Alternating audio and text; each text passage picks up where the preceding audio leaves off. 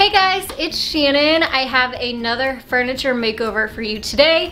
If you missed my most recent last one, it was our TV cabinet, which is right back here, but I will insert that video link down in the description box below so you can check that out after this video and see how that started and how I turned it into what it looks like today. It was a huge transformation. So this one I'm going to give a chalk paint finish to, and I'm going to walk you through all the steps and show you the before and after. So let's get started.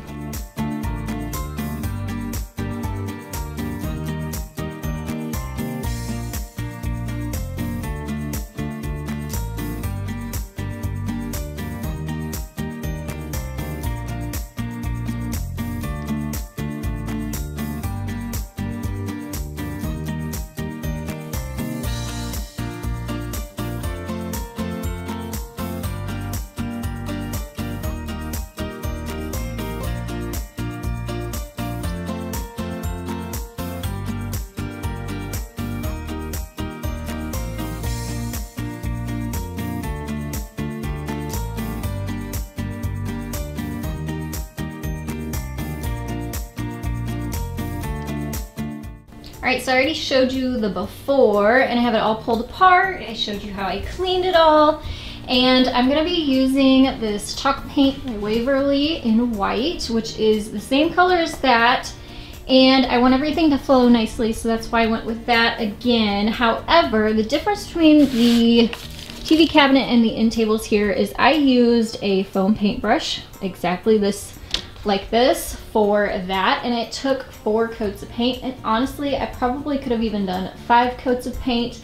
And somebody on that video had mentioned this set that they had purchased on Amazon and highly recommended, so I went on Amazon and purchased them. Now this is not the first time I've used this. I tested this out and I did a couple wood signs with it, and it definitely has lots better coverage than a foam paintbrush. So I will link this down in the description box below. I have it in my Amazon favorite store, and when you go in my store, it is in my craft supplies favorites. But this set comes with this big brush, 2 smaller brushes, a sanding block, soap to clean your brushes with. It has gloves if you need them. It comes with a spatula and also a bag to keep all of it in and together. So if you'd like to check that out, I do recommend this. I'm excited though. This is the first time I'm going to be using this brush on furniture. So at the end of this video, I will give a better review.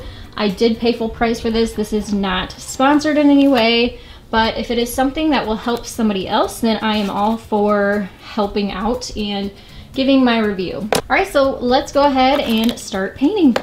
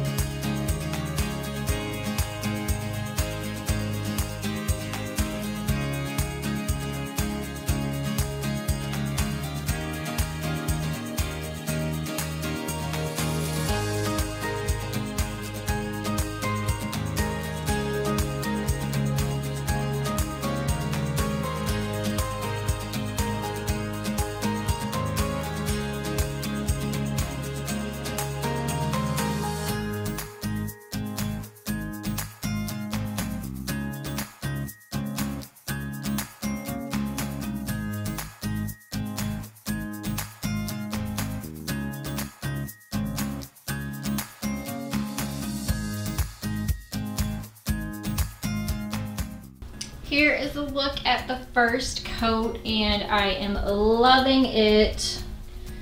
The brush makes it so much faster, first of all, because it's bigger and it holds more paint, so it's just going on a lot faster. Ooh, I gotta get that right there. The one thing I don't necessarily like so much about it is the brush strokes. I feel like you get much more of a smooth finish with the foam paintbrush, but maybe it will just kind of smooth over as it dries. And after I add, I'm probably gonna do at least 3 coats. This is just one. We'll see how 2 goes. But yeah, really good coverage, and it goes really quickly with that big natural bristle paintbrush.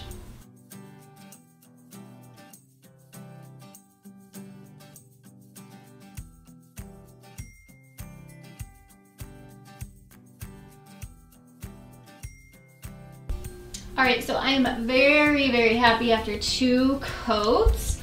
I probably could just leave it, but I think I am gonna go ahead and do 1 more coat just to make sure I have it completely covered. And then I just realized that I'm gonna put new hardware, which will actually match the hardware from that cabinet. And I need to fill this hole right there because I'm gonna put add 2 new holes for the new hardware on there. So I'm just gonna go ahead and throw a little bit of this spackle into that hole and let it dry, sand it, and then I will add that 3rd coat of paint over top of that, and hopefully that'll be enough to cover that little spot right there.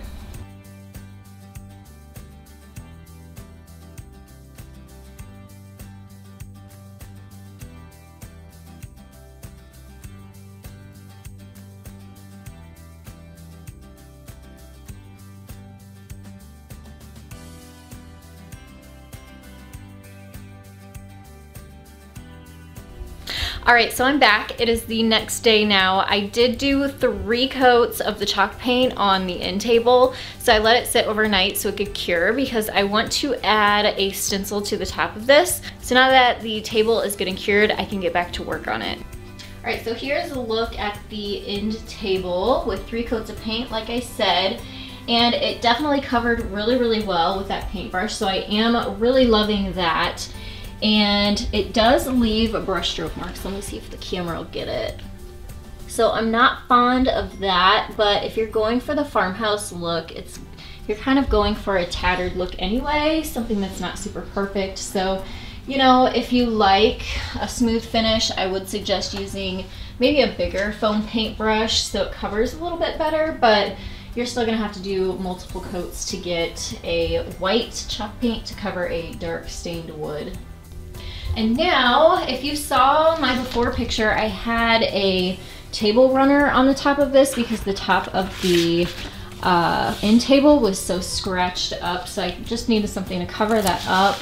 And I actually really like the idea of it, so I want to give this a subtle grain sack print to the top.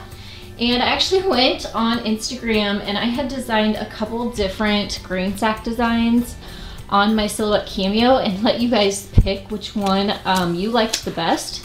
So you guys chose this one. If you don't follow me over on Instagram, you can find me at TheDailyDIYer, and I'll link that in the description box below too. So you can get involved and interact with me that way if you like. So I'll show you some of the process of how I made this, but this is Oracle brand stencil material, Aura Mask number 813, and I love this stuff for stenciling with. I'm also going to use this flat paintbrush that came in my set, and so I wanted to test and see how well this does with stenciling versus this, because this is what I always use for stenciling. So we're just doing lots of science experiments in this tutorial, so I'll let you know how that goes too. And then as far as the color goes, I want a really subtle gray color for the paint. And if I can't find my lighter gray chalk paint that I have somewhere, I'm just gonna use this darker color, which is Elephant, and mix it with some white to tone it down a little bit.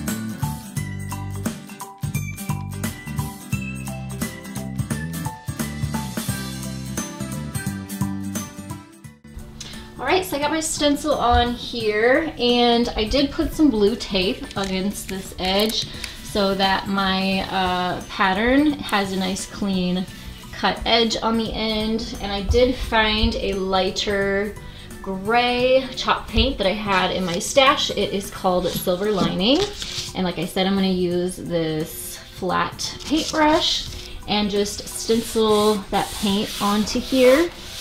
And I'm going to do a couple coats of that, let it dry in between before taking my stencil off.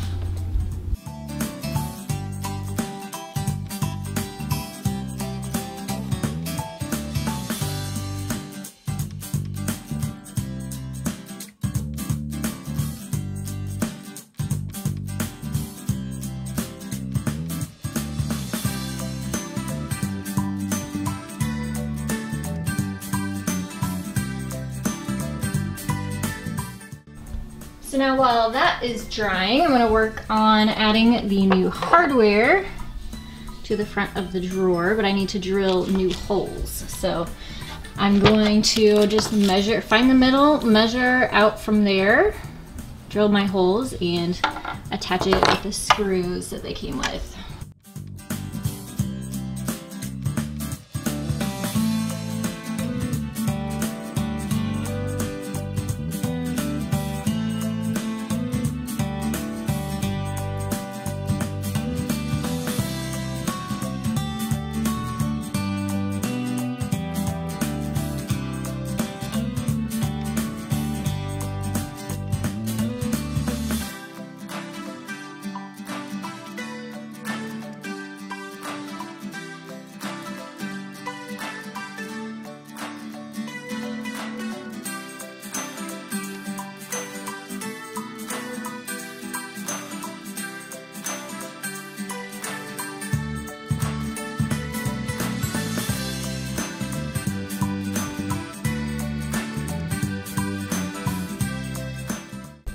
So I am incredibly happy with the way this came out. I have like one tiny little spot right there, but that's a super easy fix. So thank you guys who helped vote on Instagram, because I love it.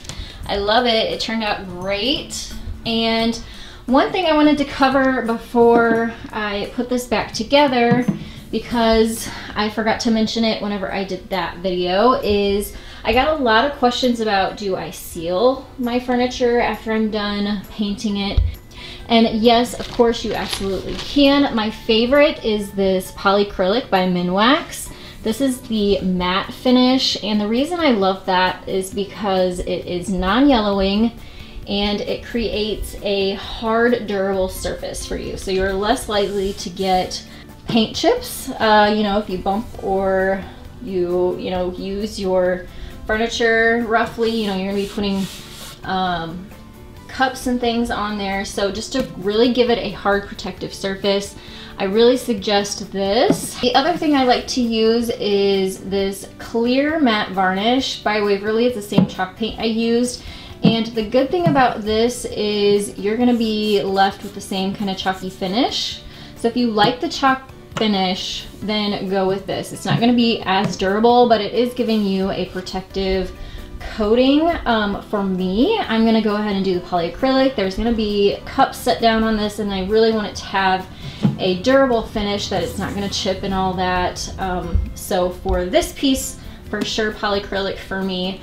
Now the other thing I wanted to mention is whether you use either one of these and you're going to be painting on a protective finish, you want to make sure your paint is completely cured. Even if it's dry, like this is pretty dry right now, it's not cured and hardened all the way. And what will happen is if you paint over this with a paintbrush, either one of these, it will smudge and smear, and you absolutely don't want that after you work so hard to get this nice design on there. Obviously, if you are just painting all over one color, you're not going to notice it so much.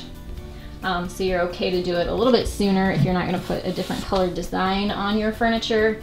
But if you guys have any questions about that, you can leave those in the comments below. Of course, I would be happy to help you down there. And then I'm going to go ahead and put this all back together finally. I'm excited to see what it looks like.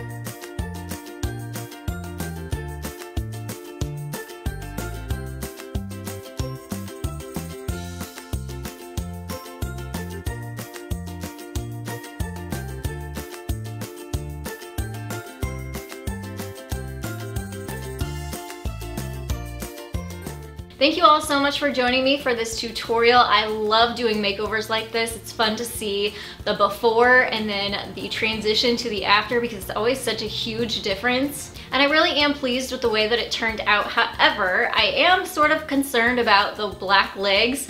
They are gorgeous, I love them. I think it really helps tie in the hardware that I added to the drawer and the black lamp and then the accents of the buffalo check that I have around the room. So I really thought it would work. However, I feel like they almost get lost back here in this corner and it looks almost like a floating drawer or tabletop. So I'm really considering purchasing some wood legs to attach to the bottom and painting those out white just so it has more of a substantial looking stature in the room. But let me know down in the comments below, what would you do? Would you leave it as it is or would you update it a little? I also wanted to do a quick review on those paintbrushes. I absolutely recommend them. They were great for painting the piece. Actually really did enjoy using the stencil brush to add the paint to the top for the grain sack print.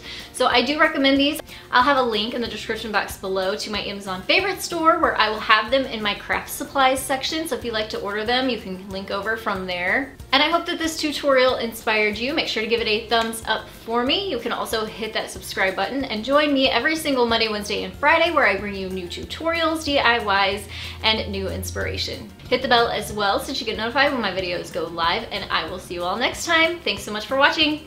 Bye guys.